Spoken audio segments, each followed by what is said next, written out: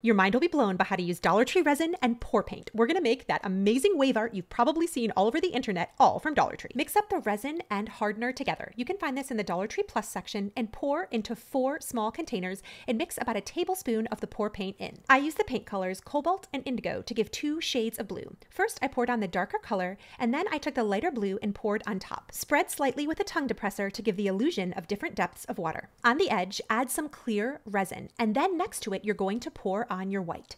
You're going to blow on the resin through a straw or use a hairdryer on a low setting, and this is going to create the illusion of wave foam. Then I took some clear resin to add to the other side of the board. I decided to add a little bit more white to add some more of the wavy look.